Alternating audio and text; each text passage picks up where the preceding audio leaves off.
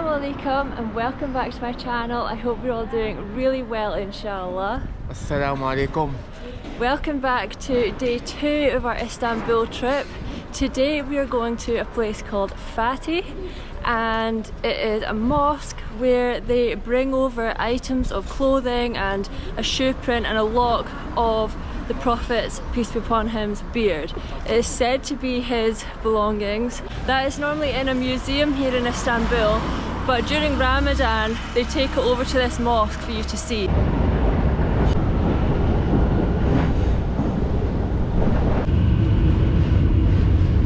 I am just absolutely obsessed with this view.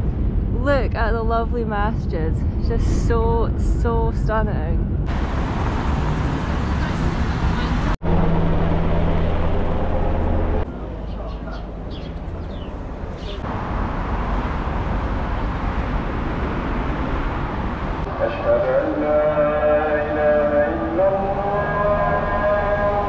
We've still got another 8 minutes walking until we arrive, inshallah, but on the way we are going to the bazaar because that is on the way. So I don't think we're too far from that, are we? No, it's quite close to it. And it's like Arabic shops? Yeah, like full of Arab people and Arab shops. Okay, so that's what we're doing, and then we're heading to the mosque, inshallah.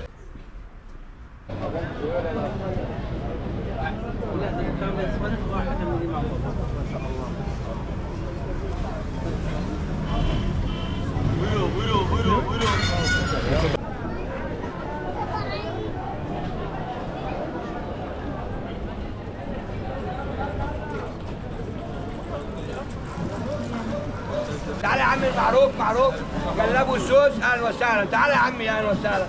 تعال يا هلا اهلا بالعرب، اهلا ببلاد الشام.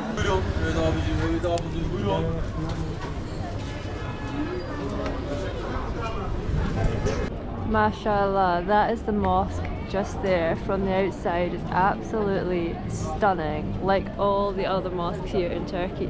And right there is where the bazaar is. There's big, long, massive streets where you can buy lots of clothes and food, and everything just smells so amazing. Lots of jewellery and Arabic shops, and it was really beautiful.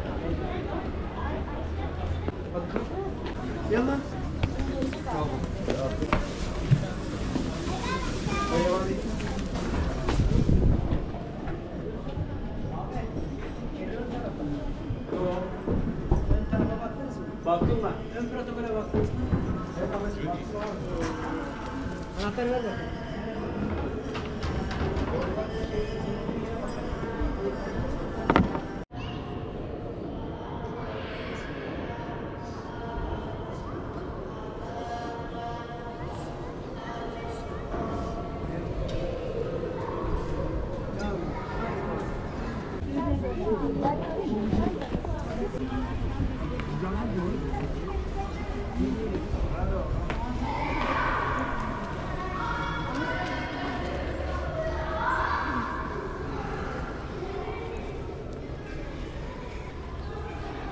The architecture of all the mosques are so similar, and every single one is just beautiful. I love it here, I really do. It's just so nice to be in a country where most people are dressing modestly and wearing the hijab, and there's just so many stunning mosques to go and pray inside, and it's just so nice. I feel like living in the UK sometimes it can feel a little bit lonely when you're a Muslim, especially a woman, and people are kind of giving you funny looks for wearing the hijab, and you're always kind of the odd one out.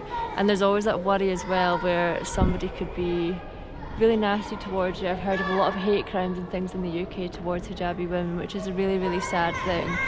So to be here is just so beautiful. I would definitely advise any of you thinking about coming to Istanbul, definitely do it. It's really lovely. We just caught up with Asr prayer in that stunning mosque, and Hamza actually got confused. This isn't the mosque where they have the Prophet, peace be upon him's, items of clothing.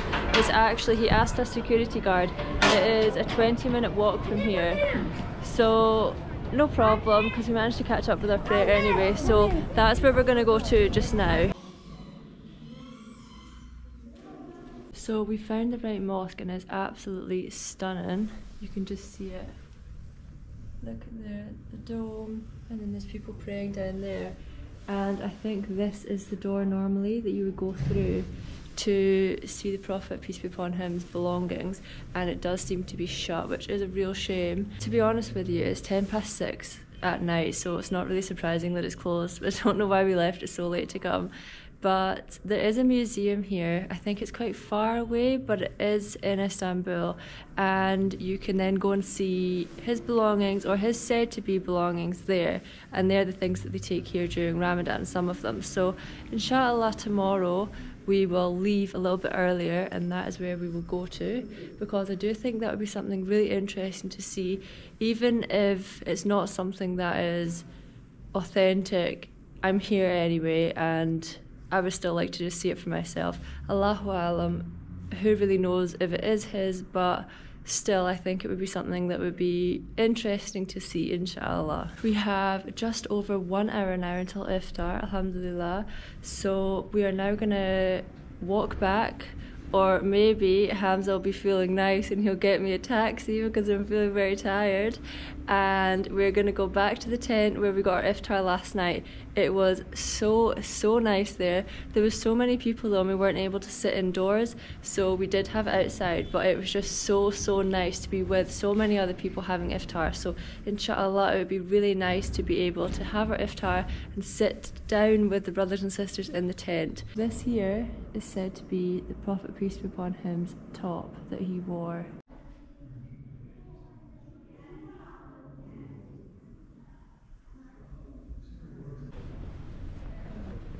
So we found out from some people in there that it's open between 10 and 5, so we actually missed it by 1 hour. So we are planning to come back tomorrow, inshallah, maybe around lunchtime, and hopefully we'll be able to go inside then. Assalamu Alaikum. Alaikum. Nasılsın abi? Teşekkürler. تعطيل abi, تعطيل. Trafik kullanıyor ya. Trafik. Full. Tamam, sıkıntı yok abi. Okay.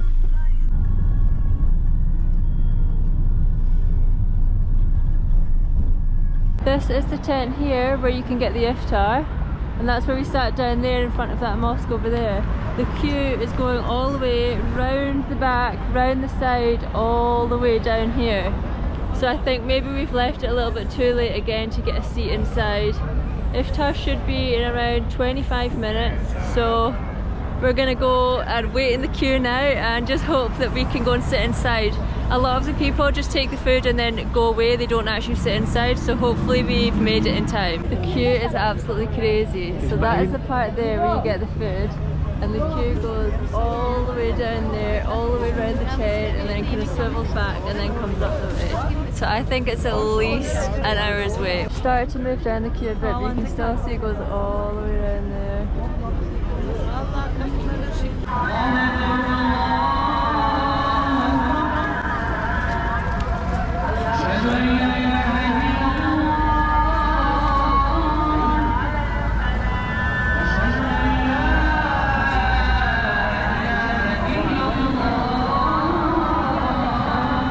Alhamdulillah, we are getting closer.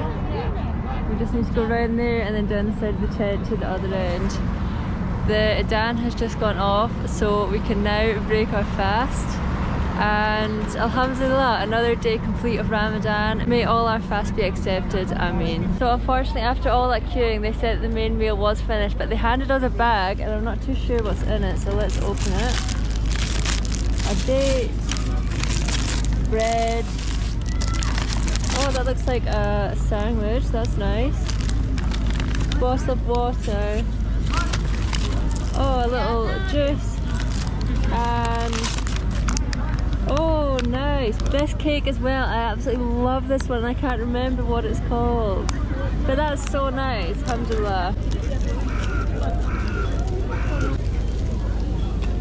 In the sandwich it's got cheese, tomato and lettuce. إن الله لغفور رحيم والله يعلم ما تسرون وما تعلنون والذين تدعون والذين يدعون من دون الله لا يخلقون شيئا وهم يخلقون أموات غير أحياء وما يشعرون أيان يبعثون إلهكم إله واحد فالذين لا يؤمنون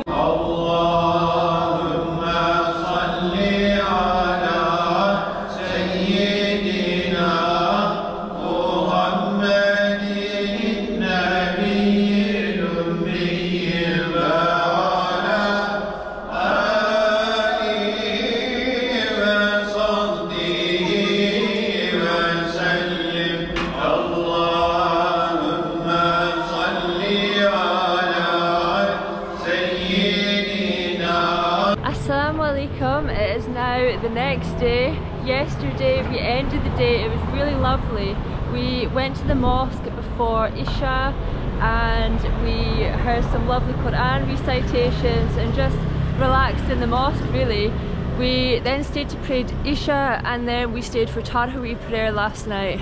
It was really nice to try it in a different country. The only place I have prayed Taraweeh prayer is in Scotland, so the way that it's done in Turkey is a little bit different, but I really enjoyed it and there were some lovely sisters there. It was a lot quicker. Normally in the UK it takes around an hour and a half to finish the whole Taraweeh prayer, but last night it took us under an hour. I would say it was about 40 to 50 minutes, that's how long it took us to do the whole prayer, which was a lot quicker than what I'm used to, but it was really nice to try it in a different country.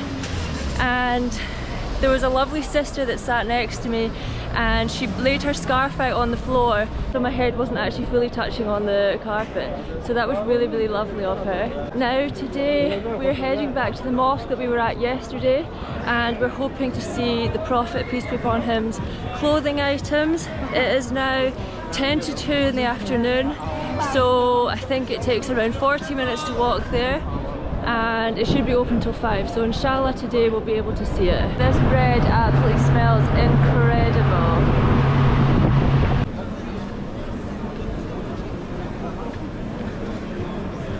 As we're walking along, we've just come across this really stunning view of Istanbul. Absolutely gorgeous, and it's such a sunny day today. I really wish I had my sunglasses. It's absolutely beautiful. I found during the day it's lovely and warm. I would still maybe wear a hoodie, but it is lovely and warm. And then as soon as Maghrib calls, it is freezing cold, icy cold. I'll have my big jacket on and I will still be feeling really cold. Oh God. Assalamu Alaikum. Thank you. Assalamu Alaikum. Aleykümselam. Nasılsın abi? Teşekkür ederim. Sen nasılsın? İyiyim abi, iyiyim.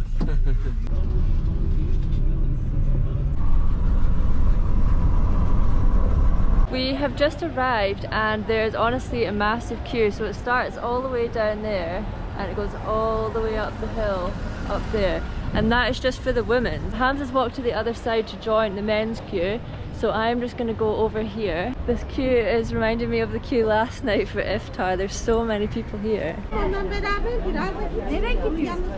queue is starting to go down a bit. I am at the corner now, and then there's so many people behind.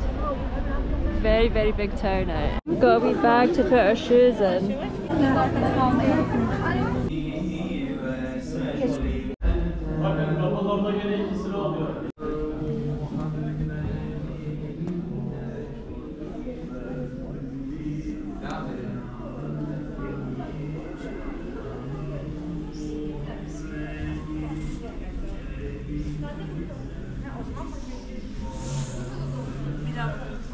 To be completely honest with you guys, I actually found it really disappointing. So we queued for, well, the girls' queue was a lot longer than the men, so I queued for around an hour and a half, and you're literally just rushed in, you're all packed in together, people are pushing and shoving to get past each other and skipping the queue, and then you get in there for about 10 seconds and it was literally finished before I knew it.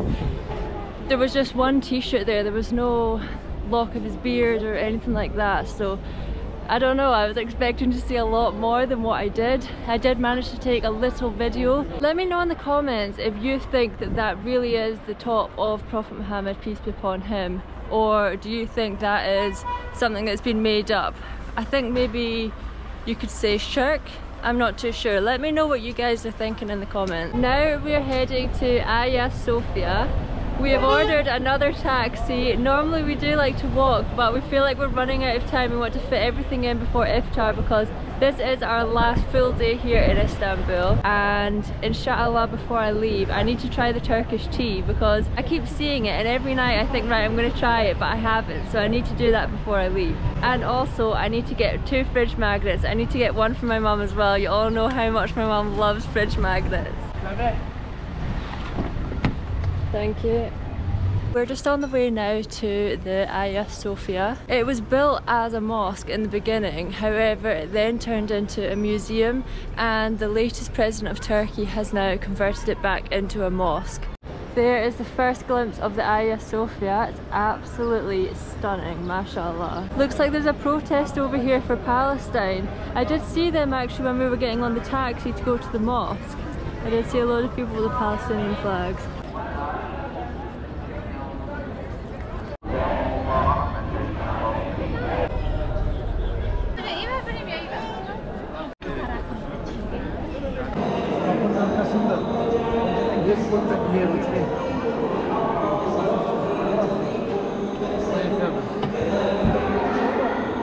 MashaAllah.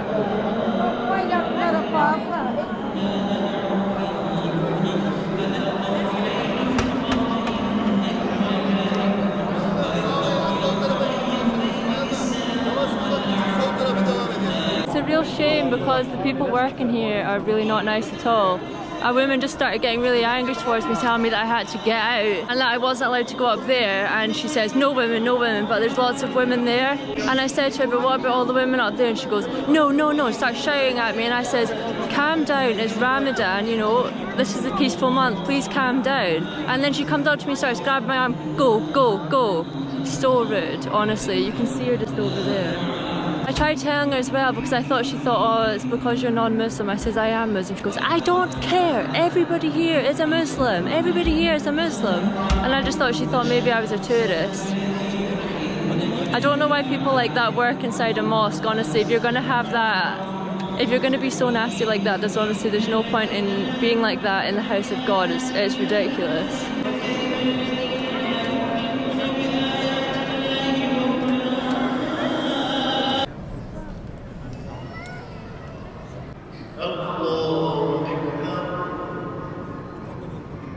It really is a shame that they had such a bad attitude in that mosque. They really put a damper on my time in there, and they need to be really careful, especially that woman. She needs to be careful because a lot of non-Muslims are visiting that mosque, and this is their first impression of Islam when they see somebody that's being rude and being angry and shouting in a mosque.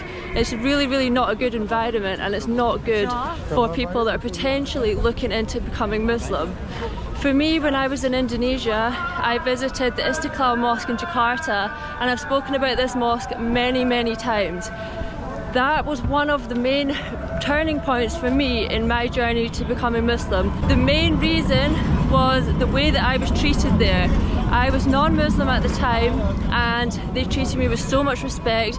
They were so kind, gave me lots of information, and were so welcoming. And that is what you need to be when you work in a mosque and you're with the general public, and when you're around people that could potentially be looking into Islam. It wasn't only just me as well. They were shouting at Hamza and kind of like pushing us and telling us just to go, and at one point she just told me just to leave. It was the main mosque that I was looking forward to going in and visiting, and my time there was just completely ruined, to be honest with you, which is a real shame. We've arrived 2 hours before the iftar today because we wanted to try and get a seat inside, and there's already a massive queue. It goes all the way down there and round, but it starts in there, it doesn't go around the side of the tent. So inshallah today we're able to sit inside. I just cannot be doing with queues, honestly. As soon as I have to stand, my legs just get so sore, my back isn't angry, so I am sitting here on this little wall while Hamza stood over there waiting for us in the queue. Alhamdulillah, today we made it inside the tent, so I'm not too sure what this is. It looks like some sort of pasta sauce. It's a soup. Is it soup? Yeah, it's a soup. Soup, pasta, and do you know what that is? No idea. Well, I'm sure we'll soon find out. And then bread, and then a lovely little cake. I think that was on one of the first nights. And then a yogurt and a water. And there's plenty of seats in here. Loads and loads of rows of tables. It looks really, really nice in here, and it's nice what they're doing during the month of Ramadan. Arabic zor. Dil. Arabic zor. Evet. We've got about 30 minutes now to the call to prayer, and you can see that the hall is getting very, very busy. There's just a few seats left, and there's people still coming in.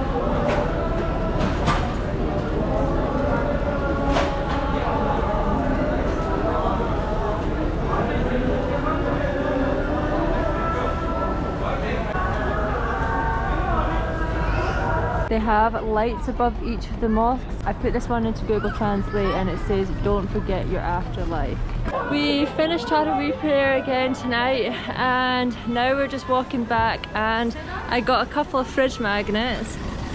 I just got the same one for Mum and for me. It's got a little tram on it, and then it's got some of the nice mosques there, so I think Mum will be happy with that. Now we're looking for some Turkish tea just to sit down and relax. We have stopped off at a little cafe, and I finally got my Turkish tea. There we go, in a cute little glass. And then also went for this dessert. It's called a banana puff. I'm not too sure what it is, but it looks really good. It tastes really similar to UK tea actually, it's just got a little bit of a stronger taste to it, I think. Sadly, that is our last day in Istanbul, come to an end. Tomorrow we are heading to the airport and leaving this beautiful city. It's been such a fun time being here. I've really enjoyed everything that we've done. We've seen so many beautiful places, and I would highly, highly recommend coming if you are interested in going to Istanbul. Thank you very much for watching. I'll see you in the next video, inshallah. Bye! Bye bye.